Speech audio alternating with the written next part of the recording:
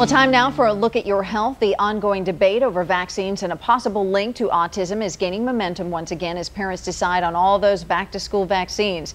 So to talk about that and new treatments for autism, we turn to Dr. Mitchel Goldman from UCSD. Thanks for being here. It's always great to be here. Well, let's start with the whole vaccine link. Let's debunk that right now because you say that's just simply not true. Yes, absolutely, positively, without any doubt, there is no link between vaccines and autism. So get your kids vaccinated Absolutely. Before you go to school. Let's talk about, there's 3 categories of autism. We have actually a graphic to show our viewers at home who might not understand that these are really related.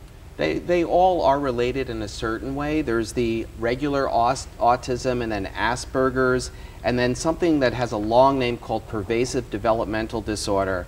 And basically the difference is, you know, it's just a difference in degree. Right. The people with the last one, the PDD, basically are the most functional. The Asperger's are also very functional but have a hard time communicating.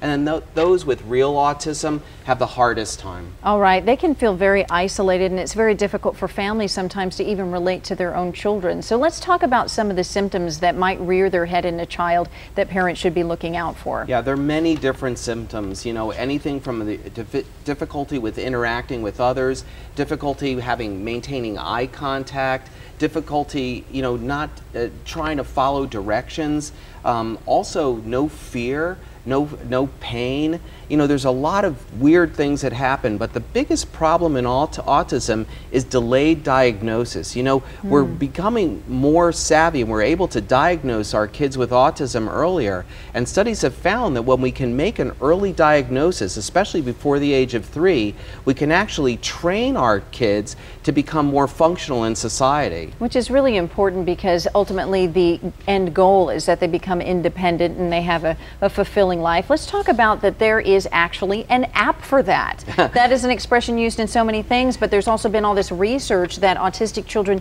seem to react really well to iPads, and talk about some of the options here. They really here. do. iPads are wonderful for many things, but especially autistic kids. There's something called the Pro Loquo 2 Go, and basically it teaches children how to construct sentences using symbols and pictures. It also has a text to speak and a word prediction. And then there's something for the younger kids that's called First Then Visual Schedule, and it basically teaches kids how to schedule what they're going to do during the course of the day. And that's wonderful, and it is that sort of structure, that rigid structure. I have a nephew who is autistic, and that's what he needs, and also these repetitive things. And you said there's something special going on in La Jolla that really kind of illustrates their need for that kind of activity. Yeah, autistic kids love activity. They love trampolines. It's like one of my staff actually bought a trampoline for an autistic family, and the kid just loved it. But here in San Diego, we actually have the Autism Society of San Diego, and this week they're wrapping up their annual surf camp at the La Jolla shores.